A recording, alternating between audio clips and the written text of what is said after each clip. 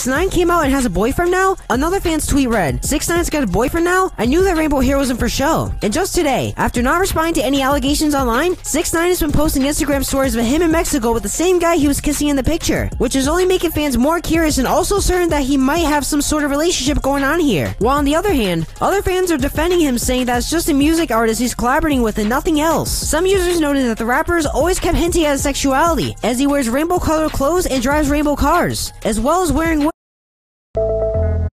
The wig topic specifically was brought up in the past by other rappers who used it as a reason to say 6ix9ine wasn't hard or real gangster, and his response had fans question him even more, saying, "Just remember, this guy's beating you in numbers. I've never seen so many gangster rappers pressed." To which fans had mixed opinions, saying things like, "Was this fool the first trans rapper? No wonder he snitched," but also supported things like My King. Despite all this talk about sexuality, he hasn't given a straight answer to the internet yet, and that may actually be on purpose. See, 6ix9ine got his fame from the internet, not necessarily his music.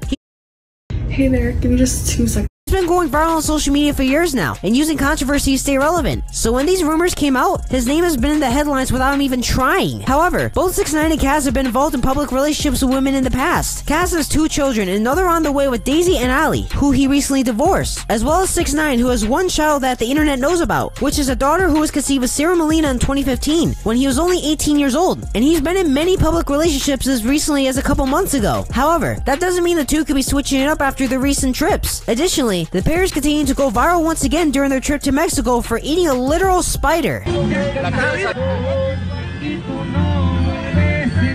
Okay, listo.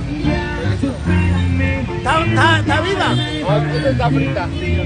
Sáquela que pique a alguien.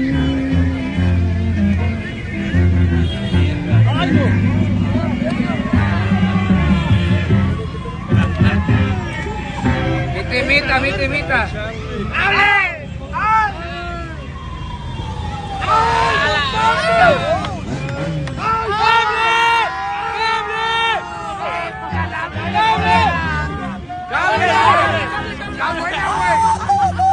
Only time will tell if the two actually reveal the truth, but for now, we can assume that 6ix9ine will continue to troll the internet and lead us on so he stays relevant.